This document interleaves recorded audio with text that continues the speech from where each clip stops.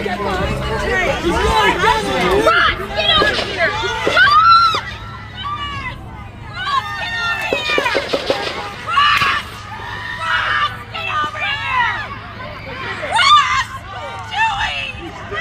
hope he's turning this way. Be careful, guys.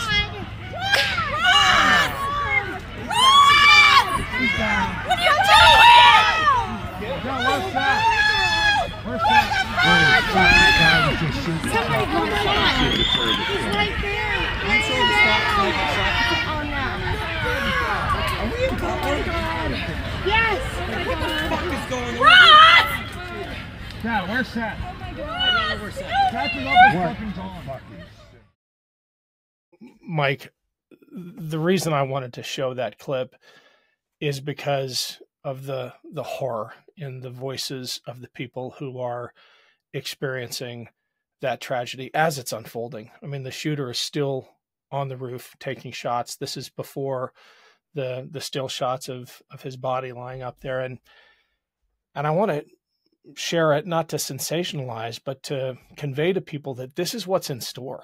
This is where we're headed if we don't find a way to resolve our differences at the ballot box. And before I get your reaction, I'll be the first to say that I often take it for granted that when I say something at an event or even on my show, like, you know, we have to do what we have to stop Trump from winning, from becoming the dictator he says he wants to be.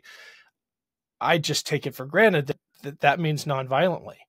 But we're in new territory here, and I have to change my thinking. I have to change my affect, my vocabulary, so that every time I tell the truth about the threats we face, I caveat it by saying, but we have to stick to nonviolence. This is not an ends justify the means argument at all.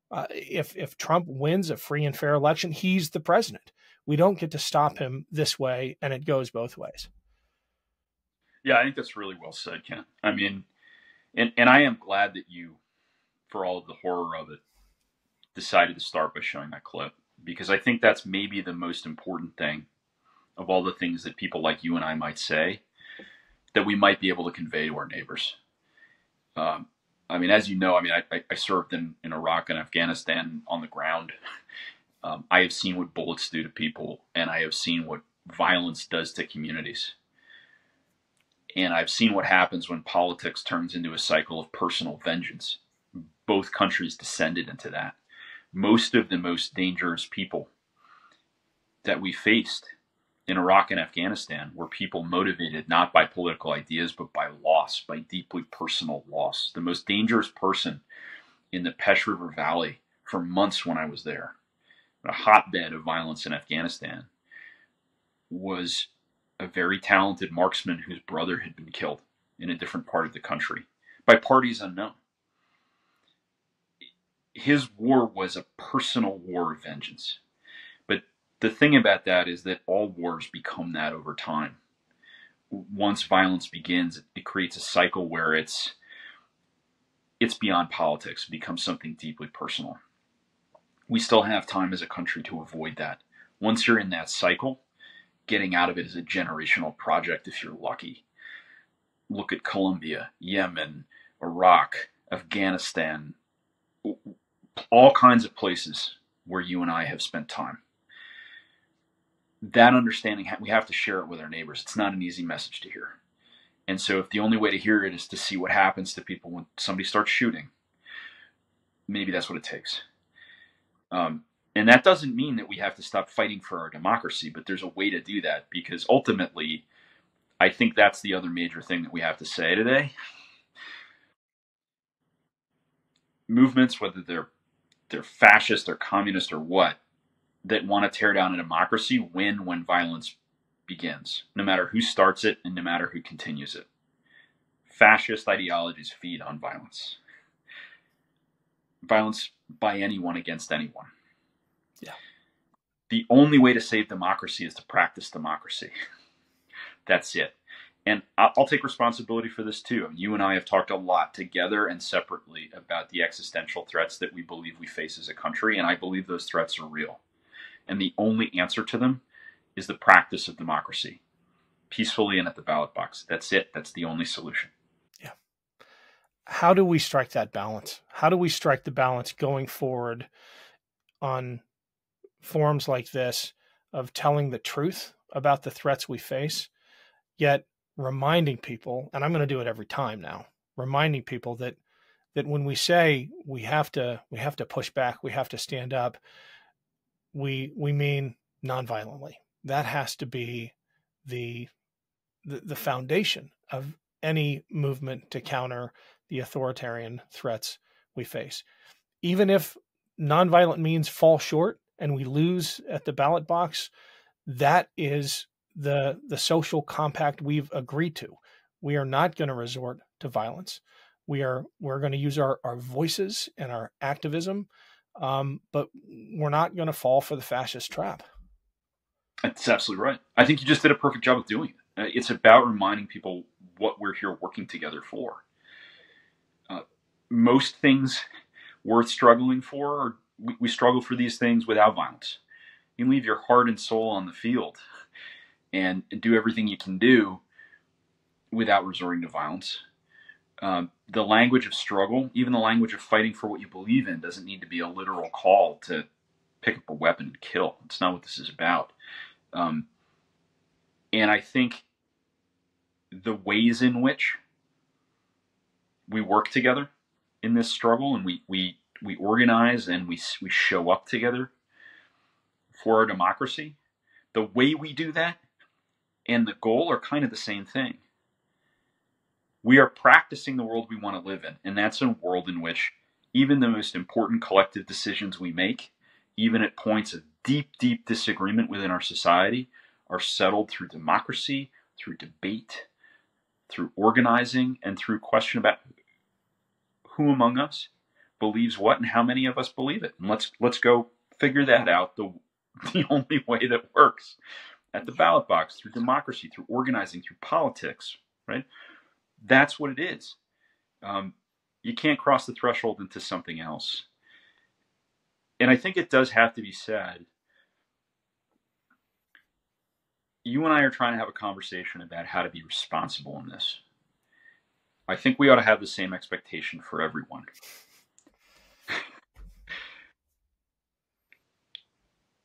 Even if a political leader you believe in is the victim of a violent attack, that's not an excuse to call for retributive violence.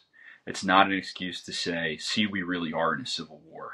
It's not an excuse to say, see, here's proof the government can't protect anyone. We have to take the law into our own hands and arm ourselves, right? We can't lose the courage or the moral clarity to continue to call that out. Because again, a spiral of violence committed by anyone against anyone only serves those who want to take a peaceful political system and turn it into something else, something that's about rule by force. You can't let them get away with that.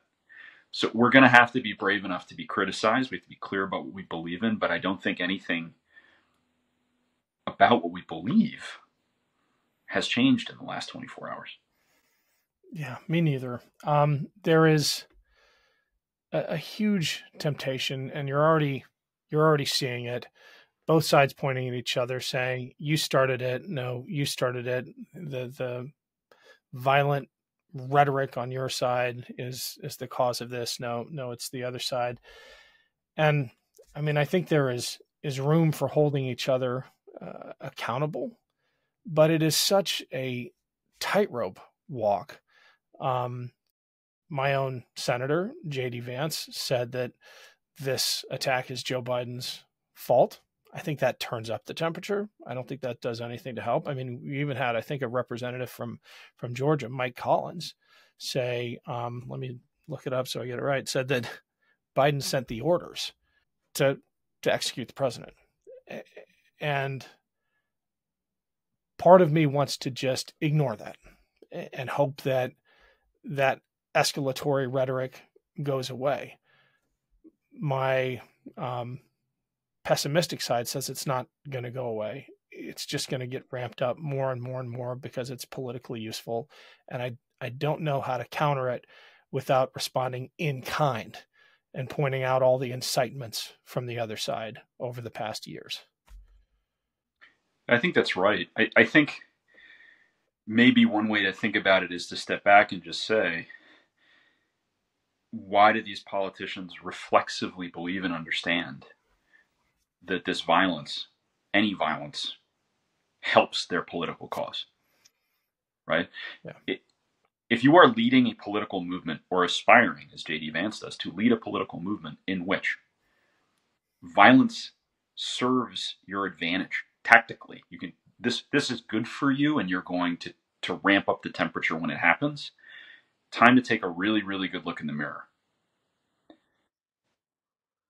No one who's fighting for democratic values, no one who's fighting for the kind of democracy that you and I believe in, no one who's fighting for truly free and fair elections, no one who's fighting for the best traditions of this republic looks at a gunman on a roof opening fire on a presidential candidate and the crowd around him and sees political advantage to be gained. If you do, it's really time to stop and take a step back. And if your leaders that you respect see that gunman and think, wow, this helps me, and respond in that way, maybe you shouldn't be following those leaders. Because they're sending you off a cliff, and you and I have both seen what's on the other side. It might be an instructive moment here to think about the aesthetic of violence on the right and the propensity for politicians to use violence in their commercials. As we're talking, I'm just going to roll these clips. I don't want to dignify them with the audio, but you'll see Marjorie Taylor Greene here shooting at a target. You see the same representative from Georgia, Mike Collins, doing his obligatory AR-15 ad as he was running last time. I mean, this comes up again and again and again. It's almost defining of the MAGA political movement. And I'm thinking of it now because of your observation that if you're committed to democracy and solving our differences peacefully, you don't resort to that kind of imagery. You don't immediately adopt the aesthetic of violence and guns if you really believe in the social compact that I take for granted, that we solve our differences peacefully. Yeah, I think that's right. I mean, what kind of leaders around the world pose with guns? Yeah. Make it a part of their aesthetic. You know, I mean, you almost never see insurgent and terrorist leaders posing without machine guns and rocket-propelled grenades all over the place. You know, they become status symbols for them too. It's literally a way of saying, and I want to be clear, I'm not accusing these people of being terrorists. What I am saying is that when an instrument of violence becomes the symbol of your political movement, you might have a problem. Yeah. There are a few. Sorry, go ahead and finish the thought. No, please.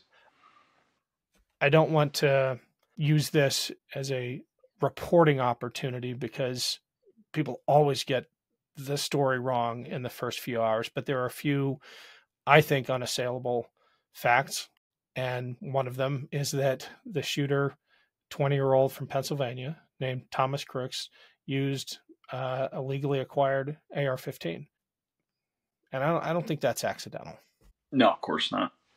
I mean, it's certainly not accidental. And we live in a society saturated with weapons that were designed to fire as many rounds at human targets as they possibly could in as short a period of time as possible. I mean, that's what they are. I used to carry one of these things for a living. Certainly not something that I wanted to ever become part of my life after I hung up the uniform. So I know what it can do. I've fired one at other people and had similar weapons fired at me and seen the results. I don't think it's an accident that that's the weapon of choice, not just because it's good at putting a lot of bullets down range really fast, but also because it's become a cultural object for us in a way that I think, again, ought to really give us pause. You know, I think about the significance that the AK-47 acquired in certain countries. You know, And a lot more than a weapon. It was a cultural symbol. You know, it's on national flags for a reason. It's not what you want to see in your neighborhood at any level. At some level, I do wonder, you know, what we'll learn in the coming days about what lay behind this violence. But on another level, I almost think it doesn't matter.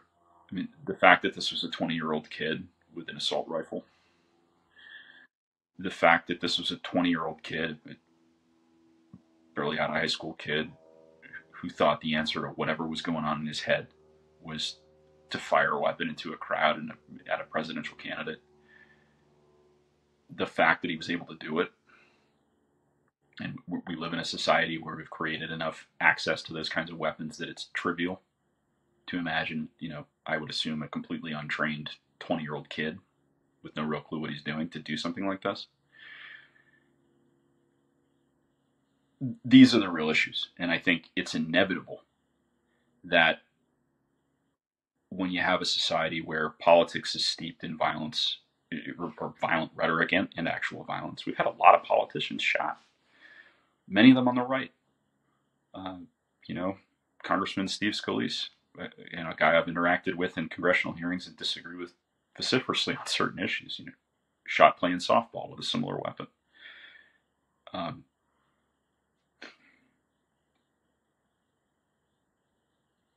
We're going to see more of this until we recognize that, again, for both parties, appeals to violence, the fetishization of violence, the encouraging of violence, the encouraging of supporters to believe they're existentially threatened, and the deliberate creation of a sense of existential threat for the other side. You know, Project 2025 existentially scares the hell of out of a lot of people for good reason. Saying you're going to be a dictator on day one of your presidency if reelected scares the hell of a lot of people out of a lot of people for good reason. So in an atmosphere where politics is allowed to become existential for people at a personal level, you're going to see this. And stepping back from the brink is going to require leadership on both sides of this thing. Yeah. And I'm not being both sides-ist about it. The real burden on this falls on those who look at a shooting, look at a gunman on a roof with a high-powered rifle, and see political advantage immediately and act to seize it by raising the temperature. We've either got to stop following people like that, or we've got to beat them at the ballot boxes, which really ultimately is the same thing. Yeah. Well, Mike, I wanted to talk to you of all people today because we've both seen where countries go when they don't figure it out. I've been in the middle of civil war zones, and imagining that in my neighborhood just makes me want to redouble my efforts to assert every time that the only answer is nonviolent. The only answer between now and November is organizing and speaking out and winning at the ballot box. Because as you said in the film Against All Enemies, if we do it the other way, the shooter's way, that is the road to hell. Yeah. And I look at the way you're reacting to this, I look at your face and I listen to your voice, and not just the words that you're saying, all of which I agree with, but clearly like the sadness and concern that you have in this moment. And I think, okay, that's the only appropriate response from any leader I want to follow. You know, anything else really ought to make us, again, really, really question. But I thank you for the kind of leadership that you're showing. And, you know, it's always good to talk to you. It's a hard day to do it. Same, Mike. Thanks very much. Thanks, Ken.